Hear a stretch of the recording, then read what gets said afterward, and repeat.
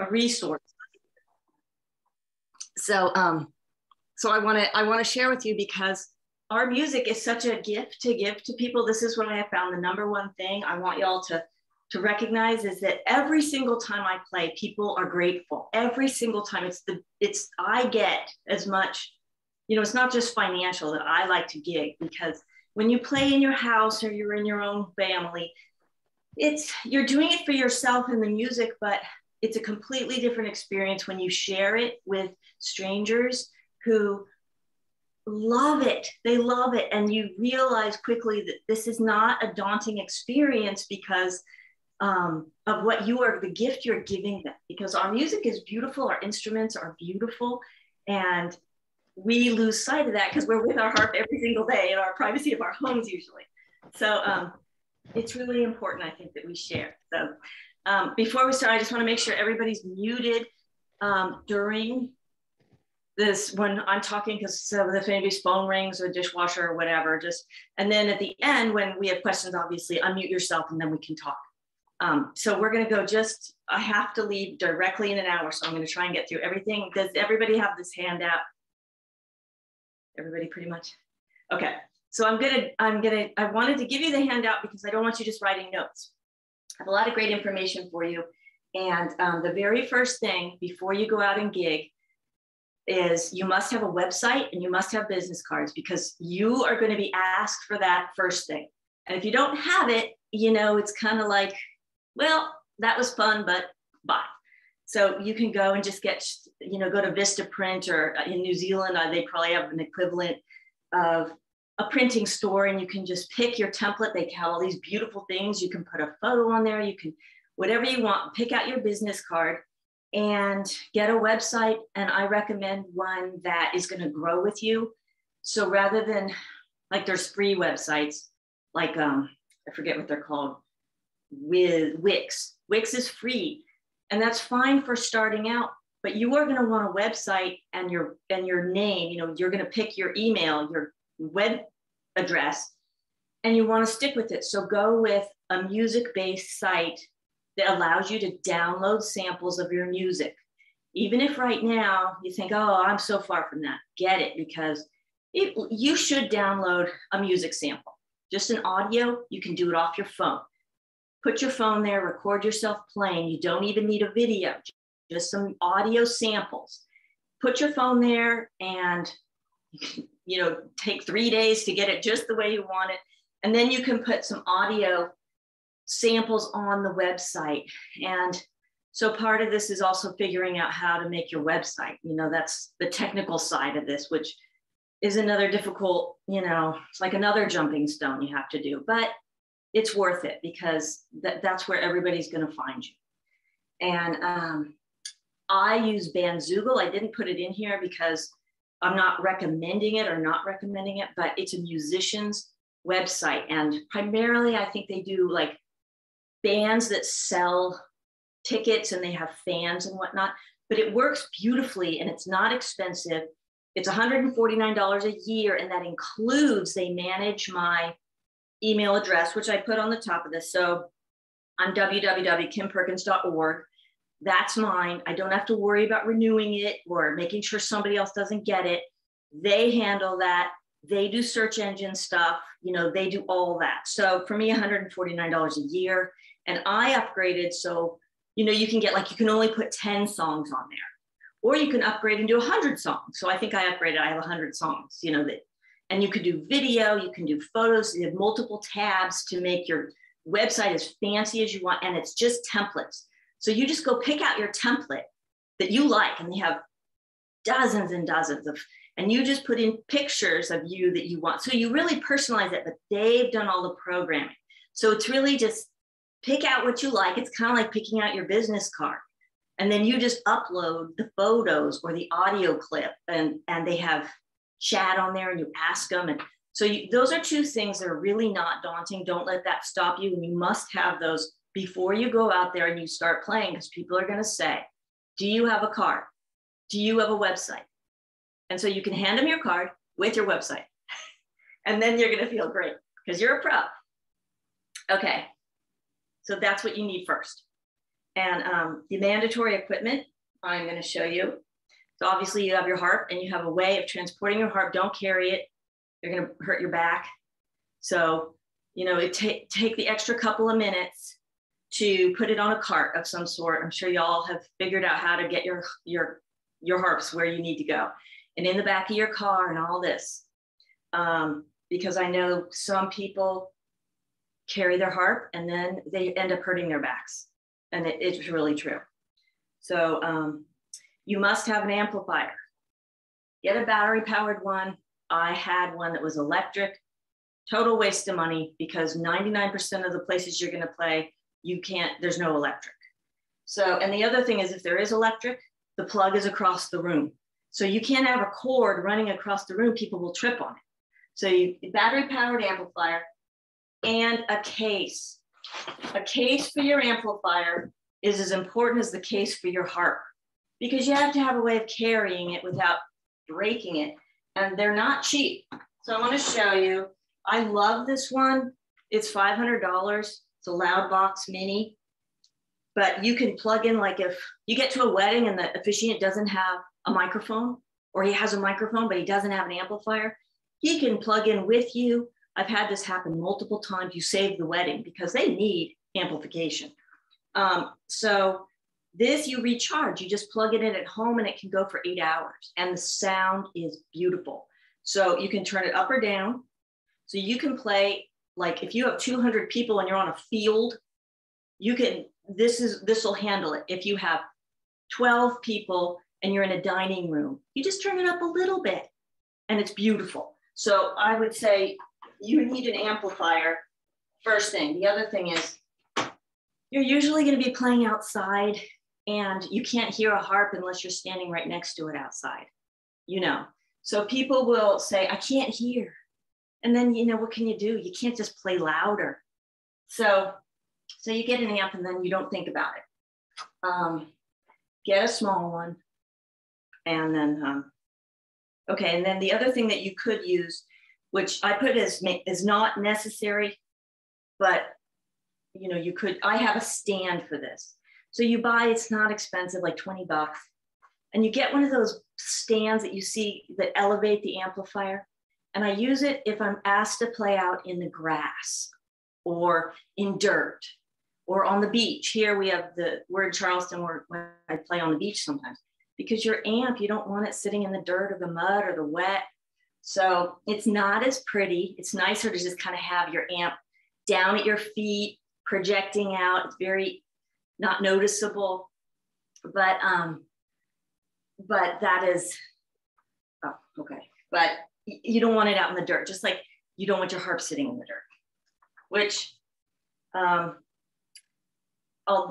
leads me to another thing that's must have. Oh, I didn't get it out of my car, I meant to. All right, in your car, it just lives in your car, is a square, thin piece of, it's not even plywood. It's thinner than plywood. You go to Home Depot or Lowe's and they will cut for you. It's this, it's like 1/4 inch or 1/2 inch thick. And you cut it, you measure the distance that you need that your harp can sit on it, plus the front feet of your bench. So your bench and your harp, you cut a square, and I'd say it's about 20 inches by 20 inches. And you put that in your car, like under the mats or something in the back of the trunk. And that way, when you get to your gig and it's on grass, which your harp cannot sit on without falling over, you can put down a flat surface. Or if they say, oh, we want you to set up right here in this dirt, you know, you don't want to put your harp down in dirt. So you go, oh, I have this thing in my car. And you remember it's in your car because if you take it out of your car, you'll forget to put it back in because you don't need it that much. Because normally people are considerate about where they ask a harpist to set up. Not always. So you want that, and that is what your harp will sit on if it's in a dirty place. And I always bring a piece of indoor-outdoor carpet, same from Home Depot, a gray, nondescript piece of indoor-outdoor carpet that fits over that. It overlaps just a little bit. So you're not sitting on a piece of plywood. It just looks a little bit nicer. And I can't tell you, and I roll that up and it goes in my car also, just lives in the car. I have used just the carpeting all the time, because even when I go play indoors and it's on tile or wood, I don't like my harp on bare floor, because then when you bend it back, I feel like you're sitting there for a long time and you're going back and forth, and I don't want the legs of my harp rubbing on the hard floor. So I just put this little nondescript piece of gray carpeting down, and it gives me peace of mind. And it's also easier. It doesn't make noise. Your harp sits on. So that, I just think those are essential. Okay, so you need a pickup in your harp to plug in to your amplifier. If you don't have a pickup, you need a microphone. And I started with a microphone. You need a microphone stand, which I didn't pull it out because I thought you all understand what that is. And the microphone just pointed at your harp. And then the cord that runs to your amp. And usually your amp is just like a couple feet from you. I have a cord that's 20 feet long. This lives in my bag. This is a wonderful cord. It's wrapped with material. So it wraps real nicely. I got it at Guitar Center, I think. Guitar Center is an excellent resource for anything you need. And it's not a big plastic heavy thing. Wraps real nicely and it looks nicer across the floor.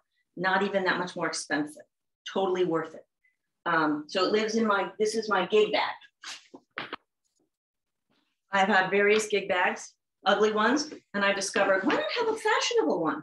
This looks very nice. So everything fits in it. I got it on Amazon, for 15 bucks. So you should have your cords in there. So if you're plugging in from a microphone, you have your cords in there. That way you have one gig bag. That's it. If you need a bigger one, get a bigger one. But for me, this works. And because you have your amplifier, you have your music stand, your harp, obviously, and then a bench if you're bringing a bench. And I'll talk to you about that. So Dusty Strings sells a pickup that you can do yourself into your harp. I did the microphone for a couple years, and I just found it to be, if you're really going to be gigging and you really like it, and you think, this is what I'm going to do, a pickup just gives better sound, and it's so much easier. It's just inside your harp. It's back in here. My husband glued in the little pieces. They're not even microphones. I don't know how they pick up the sound, but they go all down the harp. And then he drilled a little hole in the bottom. And then this end plugs into the little hole, and this end plugs into my amp, and I unroll it. It's fantastic. I cannot tell you how it changed my life, and dragging around the microphone, the big heavy cords, the stand, and then the sound, isn't even, because wherever you put your microphone is where you're going to get the loudest sound. So if you're gigging, I would recommend it. And Dusty Strings gives you the full step-by-step instructions, and it'll fit any harp, not just their harps, even though this is a Dusty Strings harp. So you have to have that. You obviously need a music stand. I use Peak stands. I just think they fold great and they're sturdy, because in weather, you want a sturdy stand because they can blow over. And you need to be able to, sometimes you'll have to put your foot on hold your stand while you're playing. So you need something solid. And those work for me great. And I have two. One I leave at home. Mine's right here. Yeah, it's just a basic black music stand. And one lives in my car. And that way I don't have to go back and forth, because they're only like $35. So, for $35 for me, I was like, I'm just getting another one. And that way I also have a backup. The other thing that lives in my car is a backup music stand. It's a cheap one. I just have a cheap fold up one, but it's in the car all the time, because what if my music stand breaks at a gig? I don't have enough music memorized that I can do that. So, that's a big fear. Not a fear. I have my music stand, so it's not a fear. The other thing I recommend, if you have the way you're going to do your sheet music, a lot of people do a binder still. I recommend, if you're going to do a binder, get a white one so you can do weddings, and you put your music in the plastic sheets, and you flip through it, clothespin it down, because wind comes up fast. So make sure you have clothespins if you're going to do that. I did that for years. And now the greatest thing I ever discovered was an iPad for music. So you buy one that is sheet music size, and you get the 4Score app. I forgot to put this on here, but it's essential. It's like $20 now, and it's 4Score, F-O-U-R, I believe, score. And you download all of your music into this, and then you can just put all your everything is in here. It weighs enough that nothing is going to blow away. You do not need to be connected to the internet. So you can play this remotely. You know, I'm out in the middle of nowhere. My music comes up, and it's rechargeable. It lasts for hours. So that's another thing in my gig bag. So if you have a gig bag, I mean, if you have a sheet, a binder, make sure you bring the clothespins. If you have the iPad, make sure you have a page turner. This goes with it. It was $60, I think. It's a Donner page turner. I leave it in the box because it's how you keep your equipment nice. You know, if I took it out, obviously you take it out to play, but when I'm putting it away, I bring the box and I just put it back because I don't want it to get, you know, ruined, or, you know, the buttons are pushed all the time. So this allows you to turn the pages with your foot, so you do not have to keep pushing the electronic page turner, even though you can do it with your hand. And I have a piano player friend who does gigs all the time, and she does not want one of these. She does it with her finger. She plays the piano, and I don't know. I find it, if I had to take a hand off the harp every time to turn the page, it breaks up the music completely. So I can't tell you how much I love those two things. Okay, so obviously you need a chair or a stool. My recommendation is, can you see this is a drum form. You see that? So I played for years on those fold-up piano benches that, you know, you bring, and they're lightweight and you can just fold them and you bring them on your gig. But my back was starting to hurt if I played a gig longer than an hour. Like if you are asked to do a restaurant for a couple hours or anything for a couple hours, your back hurts later. And I was thinking it was just the way I was sitting at the harp. And then I realized when I practiced at home on my nice padded stool, my back didn't hurt. So then I realized, okay, I'm going to bring my nice stool to gigs over an hour. It's just that important, because otherwise it's like carrying your harp instead of putting it on the cart. Take that extra. It's kind of a pain, but just do it. So get a good stool, a good padded, something that you are comfortable in, because this folds up and I can easily take it. It's just heavier. It's just, you know, it's another thing. So, but it's worth it. So you have to have those things. Oh, okay. So here's what else I have in my gig bag that I must recommend to you. These are fingerless gloves. When you're playing a wedding and it's a beautiful day, and they said, oh, play the cocktails also, which is, you know, after the wedding, and it starts to turn cooler, and the sun goes down, and suddenly it's dropped 30 degrees, like it can. You still have to sit there and play, even though they are all inside where it's warm. So you get these fingerless gloves, which work. And I thought, no way, I'm not gonna be able to play in these. But you can, and it makes all the difference. Anna's got them too. Aren't they fabulous? Because you cannot control the weather. So they're in my bag, because it's another thing. You can't plan it. It's gonna be, if you need them, you're not gonna have thought to put them in there. So just, they live in my bag. And the other thing that you cannot think about, I leave it in a plastic bag, is bug spray. Oh my gosh, I have been eaten alive at weddings outdoors. So many of them are outdoors. And I only like the natural bug spray. That's what I prefer. And it doesn't work. It doesn't work. You go get that cinnamon flavored or smelling stuff with a lemongrass. They love it. And you will be eaten alive, and you cannot smack the bugs. You're sitting there playing harp.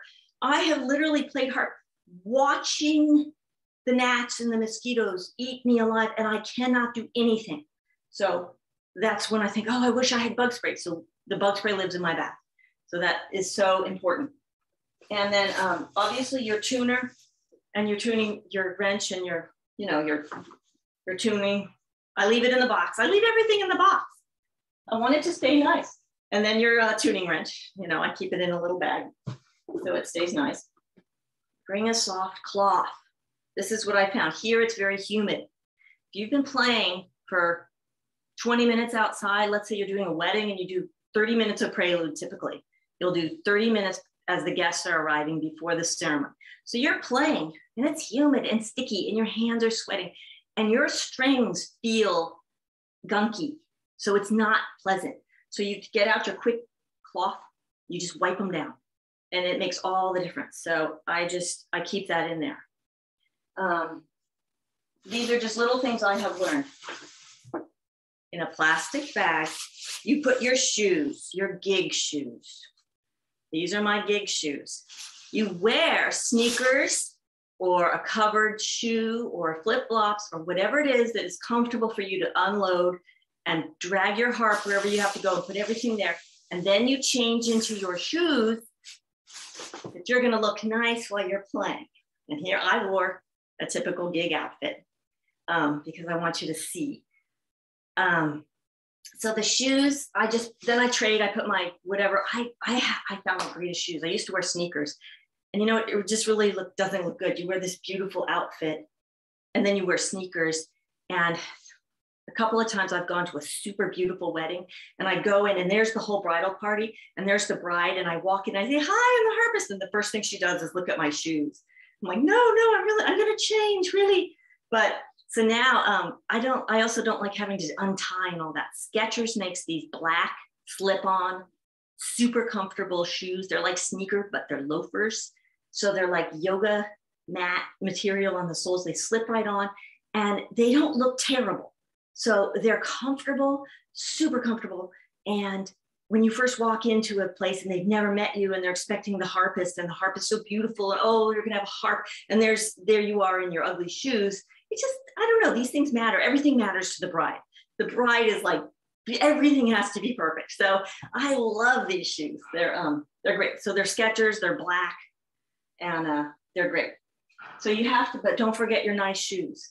And you don't have to walk around in your shoes. So if you bring high heels, you sit down, you put on your shoes, you just walk over and you hide your bag because you never want your bag out where the bride can see. So I hide it behind a bush or a tree or, you know, over the clubhouse might have a little closet, but it's not far. So you hide your bag. You don't have it next to you. And then you go sit down. So you're just sitting there in your shoes. It doesn't matter. Although I did discover I have a brand of shoes that are so comfortable. They look great. Those shoes look great. And they're comfortable. If you're playing outside though, bring a nice pair of ballet flats. Don't wear the Skechers ugly, you know, the loafers.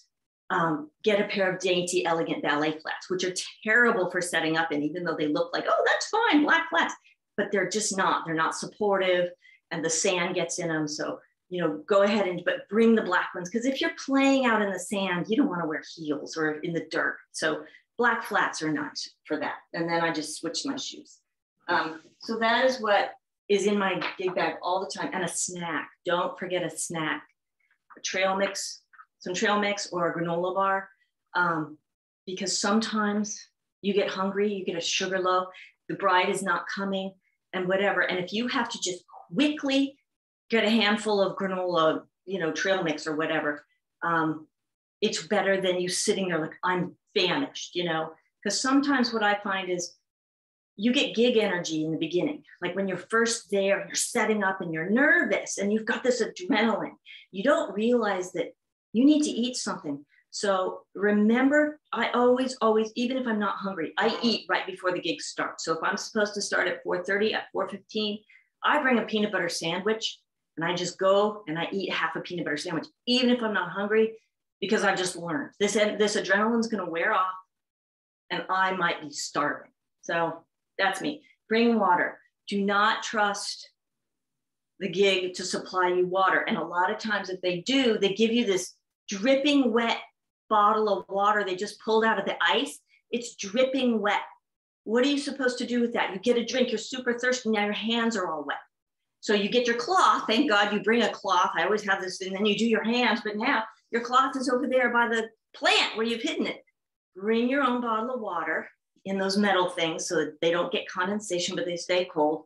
And I hide it next to me. I bring a black one. I used to have a turquoise one until one day, one of the brides sent me, because you know that at the photographer, they take pictures of the harp. It's one of the best shots. And they sent me a photo and there's my turquoise water bottle at the bottom. I was like, oh gosh, that looks terrible. So now I've learned I got a black one and I hide it like behind me a little bit where I'd have to reach for it, but it's not going to get in the shot, the photographer shot. These are little things you learn, but they make a difference. Okay. Oh, I put a plastic garbage bag as something that's not necessary. Put a plastic garbage bag in your heart because in your car, because if it's wet and you're transporting, you have to put your harp on your dolly or your trolley and the ground is wet, you can at least put this plastic, like a hefty bag or a trash bag down first and put your harp on top of that. So your case doesn't get saturated. Even though there are cases are water resistant, they're just water resistant. You don't want it to get all messy. The other thing, very important, have a towel sitting in your car. I have a washcloth and I have a regular sized towel so that when your gig is done and you put your harp back in, wipe your case down right then. Don't wait. Wipe all the dust and dirt because you're going to have your case hidden also. You're going to have to find a place to hide your case. And sometimes, most of the time, you have to zip it and put it outside. So it'll get dirt on it. So you can wipe it all off when you get home. Okay. Okay. Does anybody have any questions so far? You can unmute if you do. I'm going fast. Okay. Extra eyeglasses. I have 3 pairs of eyeglasses because I wear eyeglasses just to read my music. And one time, a pair broke. And I had to run to my car because they were in my car. Thank God they were in my car. So I keep them in my gig bag. I have 2 extra pairs in there. Okay, how to get started. Playing for free. You have to play for free. Is Nancy waiting to come in? Nancy Cock. Oh, she's in the waiting room. Do you see her, Gretchen? Okay. Getting experience. Now, the first thing you have to remember is you're going to be nervous. You're going to be nervous, so you want to go play in front of people because the only way you're not going to be nervous is by experience, and it takes years. Don't give yourself a hard time. If you're nervous, you will be, and it's kind of actually part of the whole experience. You get that gig energy and you're nervous and you do it anyway, and you're conquering this kind of fear, but you also want to share. So it's a wonderful gift, like I'm telling you. And once you play for people, you are going to see that you are giving them a gift. And it is not about you being nervous. It is about you sharing music they've never heard. They've never seen a Celtic harp. You tell them about the Celtic harp. People want to know, what is that? Do you play with your feet? And you say, no, that's a pedal harp. And you explain the differences and they're fascinated. And I just feel like we're furthering our instrument because so few people know about this particular type of harp. So don't forget, every single time you play, get photos taken of you because you need them for your website and you're going to need them in the future. And this is the opportunity to get them.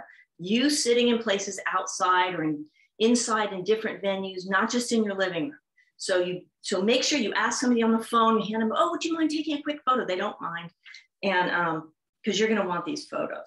So buskering, I cannot tell you, if you busker, you will conquer your fears so much faster because it's so scary. Buskering, to me, I used to have these ideas when I'd see people playing on the street with tips. I'd think, oh, those poor people, they're like beggars. But that's not what they're doing. They're sharing their music, and you go to places where people want to hear this. You're not like, you go to nice high class places that where a harp fits.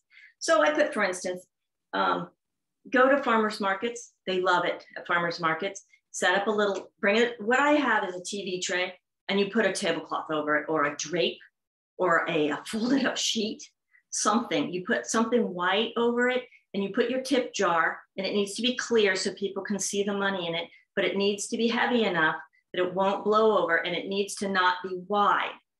So that's why people use those wine carafes, because they're thin at the top, so the money can't blow out. And you put a few dollars in there, and you put your cards out, and on your cards or your website. And you put these things on the table and you sit and you play. You only need about 10 songs if you're buskering when you're first starting. Just 10 songs. That's it, because you repeat them. It's a cycle and you're just trying to get experience. Excuse me. If you have more than 10 songs, great. But if you only have 10 songs, but you really would like to just feel what it's like to go do, then do it. People aren't going to be counting your songs. And the other thing that buskering does that's fabulous is people are going to stand right in front of you. They stand there and stare at you. It is so hard to play when somebody is standing 2 feet away and staring at you. But it's the way you're going to get the experience. And then they take a picture. And they're like, oh my gosh. And it's so hard. You will make mistakes because it's totally nerve-wracking. They're right in front of you. And you know, as we know as harpers, if anything walks in your line of sight and it's moving, you lose your place. You're like, oh, wait, I can't see my strings because there's somebody walking to the left or to the right. But that's how you get practice. And it doesn't matter if you make mistakes because nobody's paying you. You're doing this for them. And they give you tips and, you know, it makes you feel really good. And if you're at first you feel stupid, you're like, oh God, I look so stupid, but you don't look stupid at all. You're sharing this beautiful music and people will really enjoy it. So you can go to farmers markets. You can go to, like down here in Charleston, we have something called Second Sunday, and they close off the main part of the historic town and it's just for walking. And there's a friend of mine is a cellist and he's an excellent cellist and he buskers during that. He sits on the corner and he buskers. And you need a permit to do things like that. I used to do, when I first started playing to get experience, I was living in Santa Fe in New Mexico. And Santa Fe is this total artsy community, you know, with tourists. And they have a farmer's market at the train station, I think once a month. And I got a permit from the city and I would go there and I would busker. And it was nerve-wracking, but I felt so empowered that I did it and it was great. And people liked it. And if you make $30, you're happy. You know, you sit there as long as you want. Nobody's got the time schedule on you. And it's just a great feeling. And you will learn so much. You will learn also because people will talk to you while you're playing. That's very difficult skill. Talking and playing, very difficult. But if you stop every single time to talk to somebody, you're hardly playing. Because they're gonna talk to you. So you kind of say, or, oh, thank you. Because they'll say, oh, that sounds nice. Or what's the name of that song? And you go, oh, and then you make a total mistake and you have to start over. And then you will learn how to do this, how to handle it by just doing it. You know, there's no class that can teach you that, nothing. So you can go to farmers markets. You can go to the artsy communities, to art fairs. You know, I did it at an art fair too. My very first buskering was at an art fair, you know, one of those weekend things. And I just set up a canopy over me and I didn't put out tips. I didn't want tips because this was my first thing. And I literally had 9 songs. That's all I knew. That I knew well enough that I could feel I could play. And I just did it and it was great. I didn't want anything for it. So I really recommend doing that. The other thing, you definitely can get experience volunteering at assisted living places. Don't go to the nice ones because the nice ones you're going to want to go to when you have experience and you're going to want to get paid there. So go to the lower end ones that don't have the budget to hire a harpist or a musician. So you can research and you'll find out, you know, they rate these assisted living and age over, you know, 55 or the mental people who have dementia and whatnot. They love volunteers to come in and play for them. They love it. They will welcome you. And if you go in once a month on a regular basis, say, I'd like to come in once a month, and you set yourself up, you know, every month for maybe you go in 4 times and you try it. The thing that is very funny with assisted living is they all gather around. They pull up their chairs. This is a huge event for them. So you think, oh, I'm just going to be playing in the background while they're doing their crafts or whatever. No. They pull their chairs right up to you. They can't hear real well, so you have to turn your amplifier up way louder than you normally think you should. And they talk to you. They sit there and stare at you. It's an audience, and they're seated. So it's different than buskering where they're kind of walking around. They're not staring at you for the whole hour. They stare at you like it's a concert. Another excellent experience, excellent, because you are on show. You are presenting. And and this is the case where you don't want to have just 9 songs because you're going to be playing for, say, an hour. So you might have, I don't know, 15 songs, because you can repeat, they won't remember. And it gives you wonderful experience, wonderful experience. And they appreciate it so much. But like I said, go to the lower end ones, because this is an excellent opportunity for getting paid later. And I play all the time at very nice assisted living facilities. The other place is bridal fairs. Volunteer, say, I will play at your fair if you will waive the fee. So a lot of times it's like $250 for a booth at a bridal fair. And you think that's a lot of money, but what if I get all these harp gigs?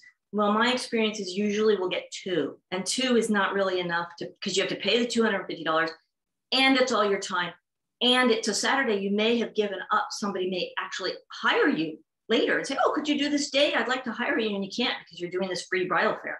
So, or, you know, you're hoping to get something. So see if they will hire you. Just say, I will play in exchange for a small booth.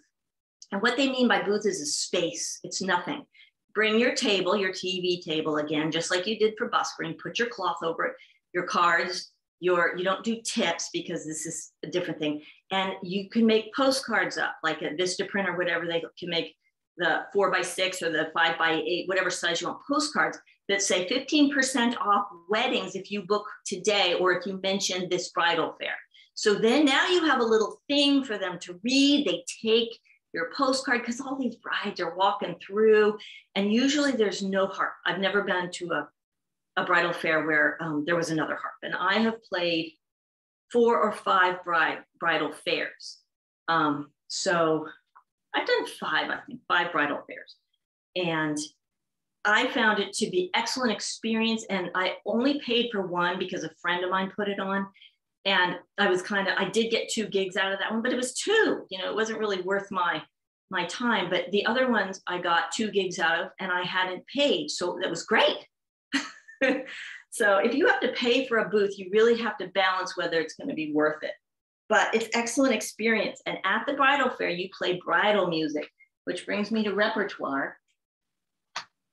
This book, the Lori Riley and Beth Coley book about wedding music, is fabulous for learning, getting some basic, typical wedding music in your fingertips, because you need to have certain things that you know how to play that are appropriate for weddings.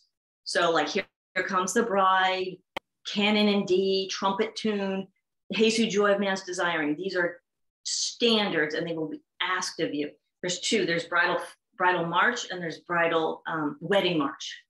So there's Mendelssohn's, and then there's the other one, who I can't remember the name, but those are the 2, and they're all in that book.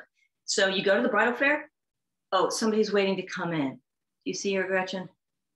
And at the bridal fair, you only need to play those tunes over and over and over. You can play your other stuff too, just to give them an idea of you know, you play them your other stuff, but you make sure you play Here Comes the Bride and Canon and D and Jesus, and you play that every like 15 minutes. So it's not real hard because you don't need a huge repertoire to go to a bridal fair. And no, you don't need to worry like, oh, I don't have enough songs for the actual wedding if they book me, because that will come. They'll tell you what they want you to learn, and they always book like months in advance. So you'll have time. So the actual bridal fair, or the actual, you know, where you're advertising yourself, your music, just get a few of these basics under your fingertips. Libraries are an excellent place to play for free. Go to libraries. They have a meeting room usually, and say that you would like to play the Celtic harp. They will love that. I now get paid to go to libraries, but you start out, you can offer your services. And then they'll advertise it, and people will come and they will sit. So you just have to be prepared for more of an audience type thing, rather than you're playing in the background. And local art openings. I played in an art gallery when we were living in New Mexico. Once a month, there was a local art show. It was at a library, and I volunteered, and I played for 1.5 years, every month for free. And it was a great experience, because now is more of a cocktail party kind of environment, which I happen to really like, because you're playing, But people are walking around and they're having snacks and they're looking at the art or whatever they're doing. If they're at a wedding, they're talking to each other. So you're providing ambiance rather than the main attraction. So there's these different types of gigging where you're the main attraction and where you're providing ambiance. And, you know, it's good to get practice in both. And also, don't think you need fancy arrangements of this music. Lori Riley wrote in her blog that she had a friend who played, she was in a competition and she played the dulcimer, the hammered dulcimer. And she wasn't very experienced at it, but she entered this competition with all these super experienced people who did these super fancy arrangements. She just played simply and beautifully because she just knew what she knew, and she came in second place. And it's, I always think of that, like if I'm trying to play this super fancy arrangement, and I'm not as good at that as a simple arrangement of the same tune, people appreciate and hear the simplicity and how well you play it, because you know you can present this beautifully. Now, sure, if you know how to play a fancy arrangement and that's something you love, great, but don't feel like, oh, I'm not ready to play in public until it's, you know, you're not giving a concert. You know, that's the thing about gigging. This isn't a concert. You're not like being paid to go on tour and you have a set 45-minute repertoire that's the best ever and you're going to be critiqued on this. No, you are providing beautiful music and you don't have to think this needs to be super fancy. Okay, so now you're going to be paid. Do not play for your friends' weddings. It says, like in these wedding books, it says, how do you get experience playing weddings? Because, you know, you have to be confident enough to play a wedding, but how do you get the experience to do it? It says, see if your friends will let you play at their weddings. Well, I don't know about you, but I don't have that many friends getting married, and I don't want to mess up their wedding because I'm practicing by playing my harp. So don't do that because you'll be more nervous. So the first thing you do if you're ready to go out there and gig, go to Wedding Wire and The Knot, which are two American websites. I'm sure, you know, they have stuff there. And if you're already gigging and you don't have these sites, you're not on these sites, definitely put yourself on there. You can get a free one. They're called Light. You don't have to pay for this. I've done both. I've paid for a spot and I've gone Light. I'm on Light now because I got the same exact amount of bookings when I paid. So that's obviously not going to work. And it's because I play the harp. Now, if I was a violinist or a pianist where there's 25 violinists, then you might want to do something like you pay for the performance spotlight. But you don't need to as a harp because you will go in there and you'll check. You'll go to Wedding Wire. These are these brides search for musicians on these sites. They're very popular. And you'll find how many harpists there are and you'll see there's none. There might be pedal harpists, and if there's any pedal harpists out there, that's great. But I mean, here doing this today, but there's none in Charleston on there except for me. So why would I pay?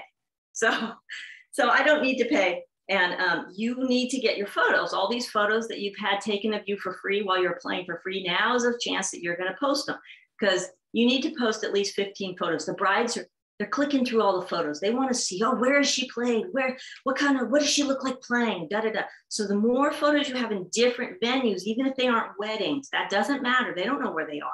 You just put pictures of you playing in different locations where you've had people take pictures of you playing.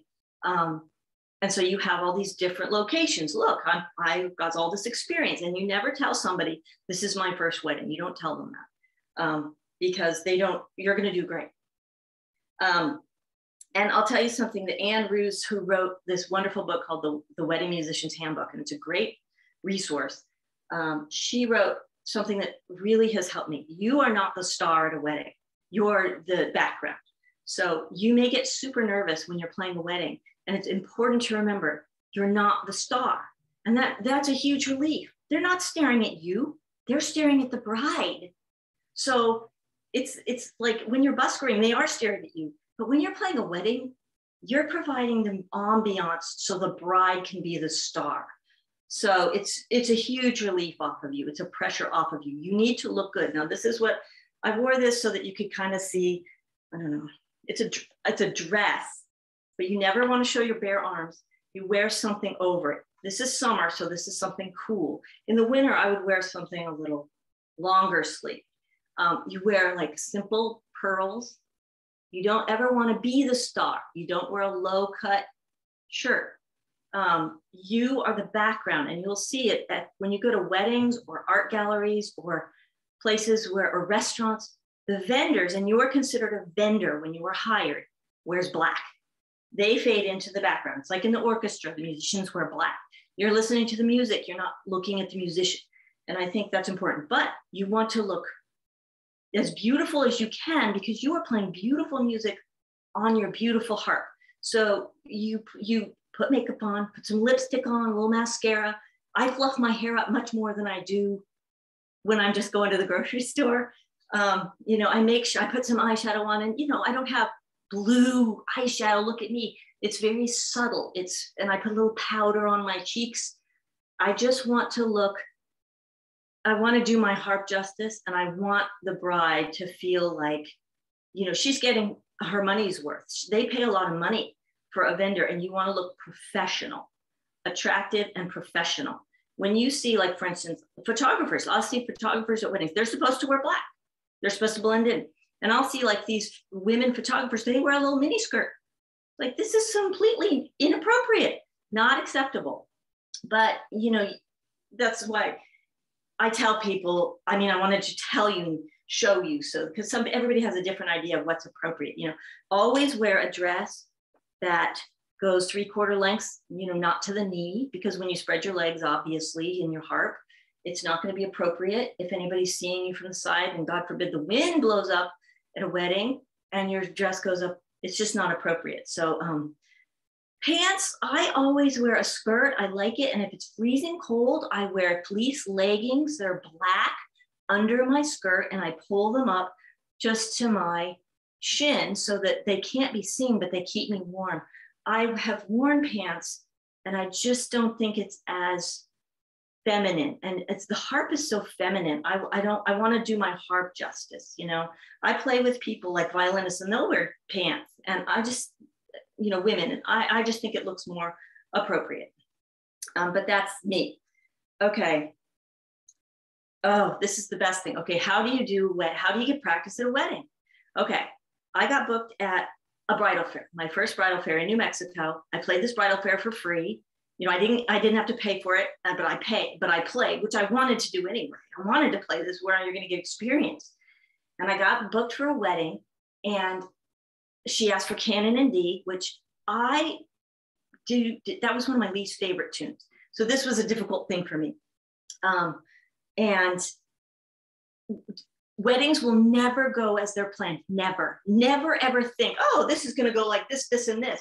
Never. So the bride tells me that she's going to walk from a certain spot. So I planned kind of, okay, this is how much music of Canon in D I'm going to need to play. She didn't do that. She walked from 3 times further away at the actual wedding day. I completely messed up because I wasn't ready, and she was not where she was supposed to be, and I wasn't ready. And but the important thing is, do not stop playing. Even if you were like, oh my God, you just keep playing something, and you play it in the same beat. You just keep going. It's okay, but don't stop and don't freak out, because it's going to happen. You are going to make mistakes. So I just kept playing the canon in the same rhythmic tune until I found my place. And afterwards, I said to the mother of the bride, did you notice? How did it sound? She goes, well, there was quite a bit of confusion there. I said, yes, there was. I'm sorry about that. They didn't care, and they invited me to the wedding. I mean, you know, you're just gracious about it, and they were fine. And so to get the experience, this is what I put on my little cards at the bridal fairs. I would throw in the rehearsal dinner for free. So, you know, there's a rehearsal the night before the wedding, all these big weddings. And they usually do not hire the musician to come because they have to pay extra to have them come. You offer to come because you will get the experience. You get a dress rehearsal for what the wedding is going to be. You get to picture exactly what it's going to be. And the most stressful thing about beginning to play weddings isn't the music, because you practice the music, you know the music. It's imagining, where is it going to be? Where am I going to sit? What's it going to be like? How am I going to, when do I start? When do I stop? It's all the imaginings of the unknowns. That is the part that is stressful. When I get there, where am I going to unload my car? How far is it going to be to the where the bride is going to be? Where do I sit? Who's going to tell me where to sit? So there's two things you do. You throw in a visit to the venue for free. You offer. As part of my wonderful services, I visit your venue first for free, and I will do it within the month before your wedding. Oh my gosh, thank God for this. Because, and they say, oh, wow, she's so great. She'll go to the venue for free. So you go to the venue and you make an appointment with the event coordinator. There's always an event coordinator at a venue. And you set up a time, you go. She shows you where you're going to sit. She shows you how to load and unload. Where are you going to park to unload your car? Then where do you have to move your car to? Then when you come back, do you go to the same place? These questions that are stressful.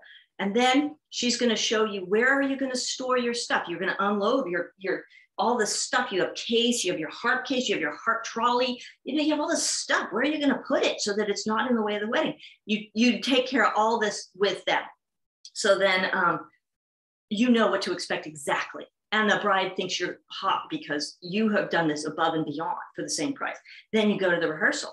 Now you've practiced exactly, you know totally what to expect. So it's like you get to two weddings in one. So this is the best thing. And you do that for as long as you need to. If you want to do that for, I don't know, the first dozen weddings that you do it. You do it as long as you want to do it. There's no problem.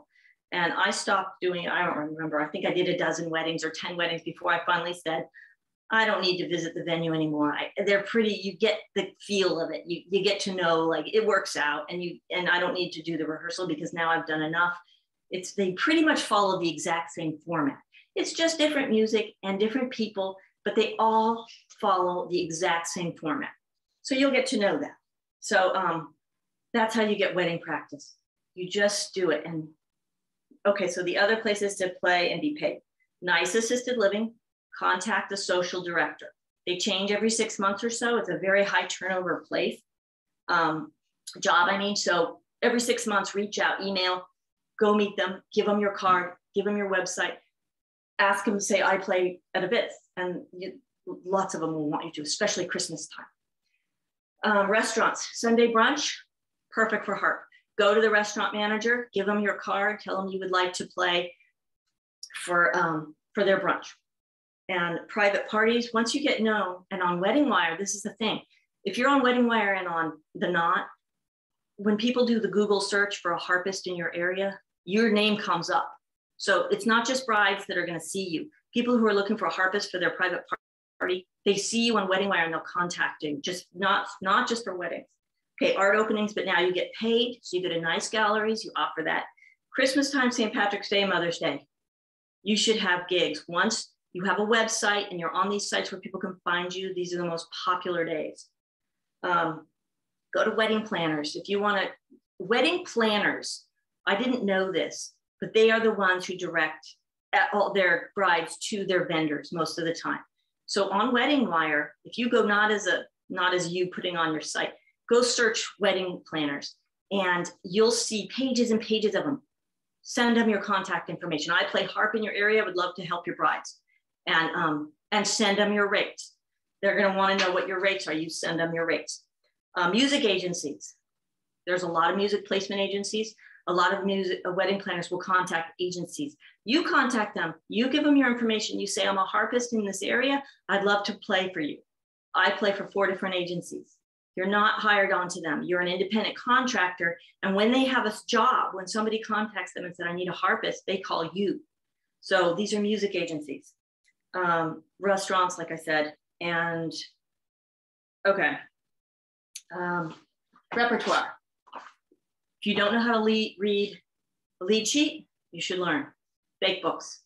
This is the easiest one. Louise Trotter, so easy. She's got wonderful songs in here. Moon River and La Vie en Rose.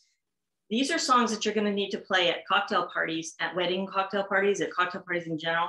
And if you know how to read a fake book, you can play with other people very quickly and easily. Christmas, this is Sylvia Woods. She puts in the chord names for all her songs. So if you want to just play lead sheet music from this, it's so easy. If you just want to follow the melody line and you don't really know the song well, but you've got all of your chords written in here. So at Christmas time, if somebody, said, oh, in 2 weeks, we want you for a Christmas party, and you're not really, oh, you don't want to say no. So you get some lead sheet Christmas music and you know how to do it. Okay. This is the wedding and love. This is wedding musicians Bible. I think there's 6 editions of this now. I have the 5th edition. And there's 500 songs. Pretty much any song a bride requests, you'll find. And it's all in lead sheet versions. So you can play it like if you're supposed to play with a violin, the violin will play the melody and you're going to do the chords, and your chords are there for you. So it's the faith books are so helpful for when it has to be, you don't have much time to learn it, or you're going to play with another musician. Okay, pricing, I can't help you with that because it's different in every single area. I happen to live in the 2nd largest wedding market in the country. So brides are going to pay a lot of money for weddings. When I lived in New Mexico, I charged 1/3 of what I'm getting now because there was no economy. And I was brand new and I felt like this is what so I would go to the rehearsal, I would go to the venue, and I would do it for $150. And, it was like, I wasn't making any profit really, but I didn't care. And once you're there, offer the cocktail hour for an extra hours. So like if they say, we want you to do our ceremony, say, okay, would you like me to do the cocktail hour also? It'll only cost you an extra hour, and whatever your fee is per hour in your region. And they'll usually say, oh yeah, that's a good deal, because a wedding costs a certain amount and there's a lump sum. It includes 30 minutes of prelude. So make sure you tell them that. It includes amplification. It includes your harp fee for bringing it in, the transportation of loading it and unloading it. It includes, they get to choose the music for their ceremony, not all the prelude music. Don't let them choose that. Now you're learning 20 new songs. No, they get to choose their 5 tunes for their wedding. You say in your contract, because that's a whole other, Mary's got that in her business seminar, you need a contract, and you're going to say that you will play from your repertoire for cocktails, if you're doing cocktails, and prelude. They can choose the songs for the ceremony. And I do not charge extra if they want me to learn a song, but I know a lot of people do. They'll charge like $25 if you're going to learn a song. So that's up to you. So it's going to be different. An hourly fee is different than a wedding fee, because there's a ceremony set fee, and it's much higher than it would be because you only play for about an hour at a wedding, but you're not charging for an hour of your time. You're charging for a ceremony fee. So you have to go and find that out by kind of pretending you're a bride and calling musicians and seeing what they charge. Harps are different than a violin because there's a harp fee for transporting it. It's usually $75 to $100 just to get the harp there. Then your fee starts on top of that, your hourly fee. Now I know musical agencies out here, they pay $60 an hour once you're there, but then the music agency charges 40%. So she's getting $100 an hour, like at an assisted living place, she'll pay me $60 an hour. She'll pay me $90 to get the harp there. Then she'll pay me $60 an hour, but she's charging another $40. So she's charging them $100. So, but on weddings with the same musical agency, she pays me exactly what I would charge without an agent. So, you have to think about it. Don't undercut the market because you're trying to get started. You don't want to think, oh, well, they charge $125 an hour. I'm going to charge $80. That's the big one for the big. You don't want to undercut the market, because then you're shooting yourself in the foot is what you're going to end up doing. Okay. For attire, don't go and buy yourself all new, beautiful, brand new stuff. Go to the consignment stores. All my stuff is from consignment stores. And if you don't like to go shopping, go to swap.com, or they have these online thrift stores now, which I love because I don't like shopping. And you can always get away. If you don't know what to wear black. And I don't wear black to assisted living because I think it's a little morbid, but I will wear a black skirt and like a pink blouse. If it's Mother's Day, I wear pastels. If it's Christmas time, I wear red and green. So, you can dress appropriately. And like, I'm doing a wedding Thursday. She said all white. She wants me to wear all white. All the vendors are wearing all white. Normally, never, ever wear white to a wedding. Not like as an undershirt, you have a little, or a white, you have one of these that's white. I have one of these that's white that I play at the hotel where I play. Never to a wedding. Never wear ivory or white. You You're not the star, and you don't want anybody looking at you and saying, oh, she wore white. Okay, load your car and unload it exactly the same every single time. You're going to be all like, oh, you're in a panic. You're at your gig. Oh, I got to get everything out. Okay, get everything out. But when it's time to go, when you're exhausted and you're, oh, I did it. You're so proud of yourself. Put it back in exactly the way you load it. Wipe down your harp case. Wrap your cords up as you go. Don't just throw your cords in your gig bag. Wrap them up, because you're not going to want to do it when you're home, and you want to take care of your stuff. You want it to be cleaned, nice, put away nice, and just do it as you go. You'll be very glad. And the consistent habits will keep you from forgetting things, because at first you'll make a checklist for yourself, and you put it by the door, everything that you need in your gig bag. Make sure you didn't forget anything. God forbid you forget your shoes. I mean, you look terrible if you're wearing sneakers, you know? So you have a checklist by the door. Did I get everything? And if you consistently load your bag the same, you consistently load your car the same. Like my car, everything has a spot in my car. This is where the amp goes. This is where the harp goes. This is where my stool goes. It's how I do it every time. And then I know I can just look it over and I know I got everything. I'm not like, oh, where did I put my music stand? Oh, it's underneath the seat here. You know, no, do it the same methodically. And Allison Vardy, who is a Seattle harpist, or not Seattle, she's in Canada. She, on her blog, she wrote something that I pinned up on my wall and I couldn't find it. But in her blog, she wrote this all about when you're first starting to gig and you're so nervous. You have so many, you're trying to make sure you got everything and your music is good and you look good and it's very nerve-wracking. And she wrote, remember, it's a harp. They're gonna love it. And then she would write a few more things. Remember, it's a harp. They're gonna love it. She'd write a few more things at the end. Remember, it's a harp. And it's absolutely true. People are not gonna notice the mistakes you make. They are not gonna be unforgiving. It's wonderful. And do not draw attention to mistakes. Do not go, oh, whoops, or start over. Or like I said, you know, I did that canon in D and I was totally all over the place, but I didn't stop. Never give away the fact that you're making mistakes, and you are going to make mistakes. I play at this hotel for 3 hours. I have 2 shifts a week, and I play 3 hours a shift. There's no way I'm going to play for 3 hours and not make mistakes. I get tired. I don't know my music. I don't know 3 hours of music perfectly. So what I do is now I use that as an opportunity, because playing in front of people is the best practice of all. So I'll bring like, oh, I've been working on this at home and I really want to get better at it and see how it sounds. And I'll play it in front of people because they don't know. And like right now I'm working on Jamie Come Try Me, which I just love it. And playing it in front of them, which they don't know what it's supposed to sound like. And the mistakes that I make in it, I just go over them. And sometimes I'm like, oh, that sounded pretty good, actually. That's a new thing. Maybe I'll keep that. And that's how I get practice. And I have learned to make mistakes playing in front of people, and I'm not scared of it now. You're going to make mistakes. Don't draw attention, just keep going. Nobody will notice. They won't. Okay, quick, anybody questions? I'm sorry.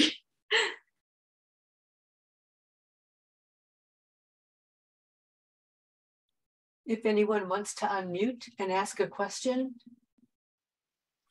You covered so much. I don't know that anyone's going to have any questions. I know. I put my email address on there because you're going to have questions maybe later, and I'm happy to answer anything if you have any questions. I have one. Eileen, do you still wear a mask when you're at nursing homes or anything? The nursing homes here, you wear a mask when you check in. So you go into a desk at a nursing home. These places are like 5-star hotels. They're so beautiful. You sign in and you wear a mask, and then you go up to the restaurant. I usually play at restaurants, like over their dinner. You know, I have a monthly gig I do right now every month, and I play for 2 hours of their dinner. And as soon as you sit down, you take off your mask. Okay. And none of them wear a mask, and this happens to be where we are in South Carolina. All the laws have been lifted, and even there. But it's whatever the facility asks you to do. I would do. Okay, thank you. Yeah. Does Ken Thomas have a question? I see a hand raised. Yes, I do. Thank you. I was just wondering, what is your favorite version of the Canon? My favorite Sorry, I version. forgot I have my mic down. What is your favorite? There's so many different versions of Canon out there. Yeah. What just happens to be your favorite? So I took two versions and combined them. I took the one from the from Lori Riley's book, from this one, and I divided, because it's divided into sections. So I took one section of this, like the first and third section, and then I just put it with another one. I can't even remember where I found it. And I play that because. Thanks. Oh, I just want to add one thing that you did mention and that I have, and it's just a portable ramp. And it's great for it's great for the trolley. Yeah. And getting in and out of the house. It handles like 1 or 2 steps up. Yeah. And if you don't have somebody assisting you, it's just great to have. It's portable ramp. I got it on Amazon. Thank you. Yeah, absolutely. We have somebody who wants to know what the name brand of your foot pedal is. You're the page turner, I think. Donner. I did so much research on all of my equipment. So this was the one that kept coming up, and I'm very pleased with it. You can do half page turns, you can go backwards, you can do all kinds of things with it. Hi, Kim. Stephanie here. I have a question for you. I heard someone mention bringing the contract with you when you come to the gig also, just so that it can be right there and you can show the parties if anything happens. Do you usually bring the contract? I used to. I have never once. I have done probably 100 weddings, and I have never been asked any problems. There's never been a problem. Now, the only thing that I could say is that sometimes people start late. It only happened a few times. Like one wedding started an hour late because the parents weren't there. So, I have a contract, and I could technically go back and say, I'm going to charge you for that hour. And some people do. And hopefully they will by themselves tip you for that hour. And I just have never, because it's a wedding, it's joyful. I don't want to be legal like that, And I haven't needed to. People are happy. Yeah, thank you. Someone would like to know how early you usually arrive at a gig. Oh, that's an excellent question. So never, ever cut it close. I would much rather be 15 minutes early than 10 minutes, ready to go right as it starts. So I leave. If I don't know the venue, I plan on arriving an hour before I'm set to play. And if I know the venue, then I know exactly how much time I need. But for now, I play at a hotel twice a week, like I said, and I still get there 45 minutes before I'm set to play. So I'm already ready to go, always 12 minutes before I'm set, but I prefer that because, I don't like being stressed out and running late. What if there's traffic, or what if the car breaks down? You never know. Melissa, did you get your question answered? Melissa White? I saw your hand up. Oh yeah, that was my question, to see how early you get there, because it's multiple trips back and forth from the car, and it seems like a big process. Give yourself plenty of time, and also you're stressed. Who cares if you get there and you sit there for a half an hour? You can walk around, you can warm up a little bit without turning on the amplifier. Before you turn on your amp, you can play without people hearing you. So I would much rather be early. Oh, always wash your hands before you start tuning. You go and you set up. Don't forget to wash your hands. I always set up. It's kind of like my little ritual.